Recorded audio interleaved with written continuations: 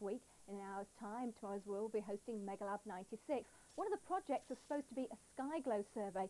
For that we need clear skies though, and I think tonight anyway only some northern areas of Scotland are likely to have some clear weather. Later in the weekend, more of the northwest of Britain seeing some clear weather, so maybe we can all go comet spotting instead.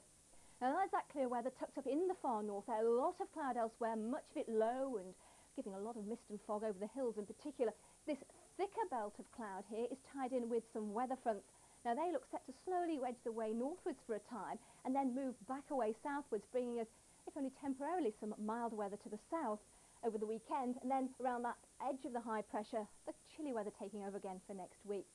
There's rain, the sleet and the snow as well. Some of the snow weather edging its way up through the western and southern areas of Scotland there.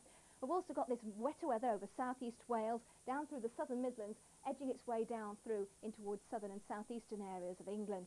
Now, much of that will ease away during the evening, but later on in the night, more wet weather will push its way in, particularly affecting parts of Wales, northwest England by the end of the night. Some snow over parts of the Pennines and perhaps by later in the night in towards the southern uplands of Scotland. In the far northwest, that clear weather does mean it'll be a bit frosty by dawn. Elsewhere, well, temperatures will be on the rise. The mildest weather